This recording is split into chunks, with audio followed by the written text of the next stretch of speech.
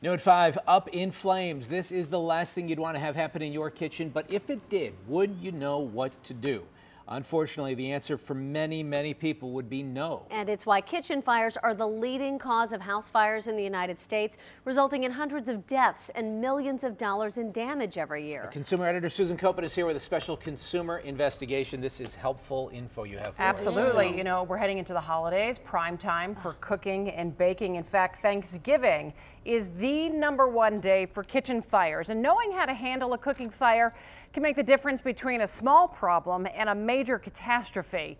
And we asked the local fire department to show us the right moves by literally setting a kitchen on fire. It doesn't take long for a small cooking fire to become a raging inferno. Apartment 525 stove is on fire. Kitchen fires are responsible for more than 400 deaths and more than 5,000 injuries each year. Do you think that most people know what to do in a kitchen fire? Unfortunately, most people don't know what to do because we see it time and time again, people doing the wrong thing.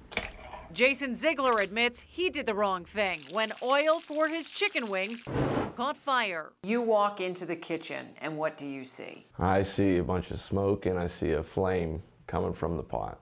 And your first reaction is what? Get the pot out of the house. I reached out like this and grabbed onto the handles. Jason says he grabbed the burning pot and tried to get it out the door. When I was turning around to open the door with my backside, that's when it flashed over and caught my arm and I dropped the pot and it come up on me. This is one of the worst areas here. The skin actually started coming down. It looked like melted wax. I was burned here on my right arm and the right side of my face right here and onto my ear. Jason spent 11 days in the hospital, and he still bears the scars of what happened when his small kitchen fire got out of hand. If I would have known then what I know now, I could have, prevented all this from happening. With the help of the Beaver Falls Fire Department and 6 different cameras, we're about to show you the do's and don'ts of handling a kitchen fire. We're placing 1 cup of oil in the pan. All it takes is some heat, and that oil can ignite. Your first reaction may be to throw water on the fire, but that is the wrong thing to do. Water, oil, don't mix. You're going to make a firebomb. That's exactly what we're doing. Watch what happens when we pour 1 cup of water You guys ready? into 1 cup of burning oil. The blast is so intense, it rips the curtains off the window.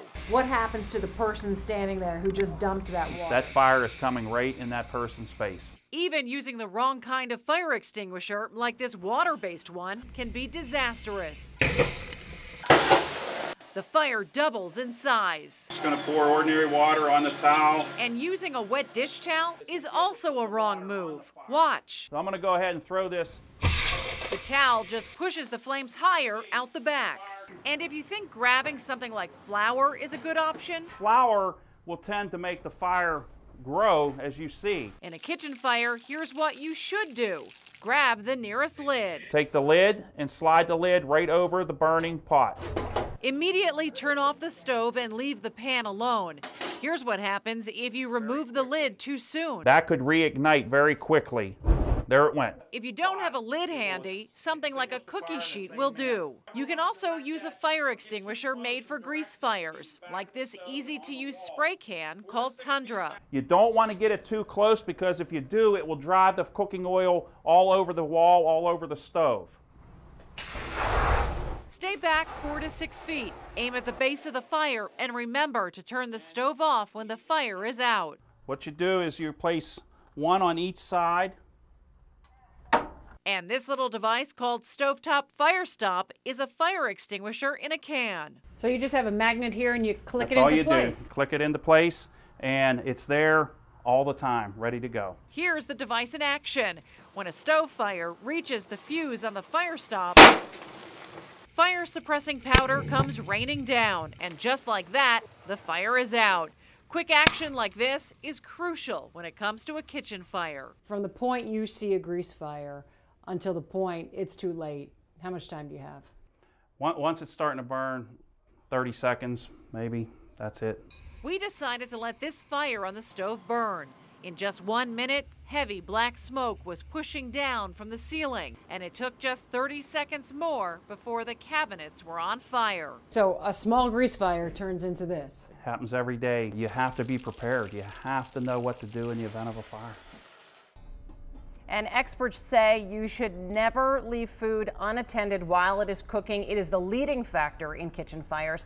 And you should always cook with a lid and a cooking mitt by the stove just in case, so you can act quickly. This is one of my biggest fears. I'm so glad you did this. Now, one thing I hear about is baking soda. Does that work to put out a fire? Baking soda can put out a fire, but they don't recommend it. One, you're going to start looking for the baking soda. Where is it? And then you have to get so close to the fire to dump it in. And then what if you try to throw it on? It's going to spray the fire. So they don't recommend it. Yeah, these things look like they are a great idea. I love how you can just attach it with a magnet. Quickly, what kind of prices are we talking about for this stuff? So for the fire stop, for the pair, it's $50. You stick it and forget about it. And then for the Tundra, it's about $15. All right, good info. Good Susan, to have. thanks. Thank you, Susan.